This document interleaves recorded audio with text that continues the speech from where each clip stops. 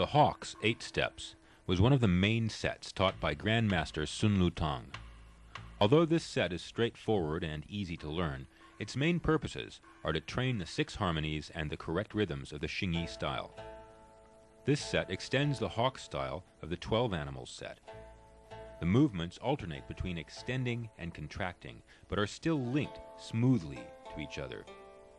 Some movements are light and quick, while others are strong and powerful.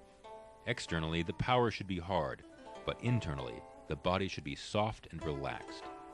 This set will be taught in 7 lessons. Each lesson will begin with hand techniques, continue with footwork, and end with details. Each lesson will be shown from both side and front views.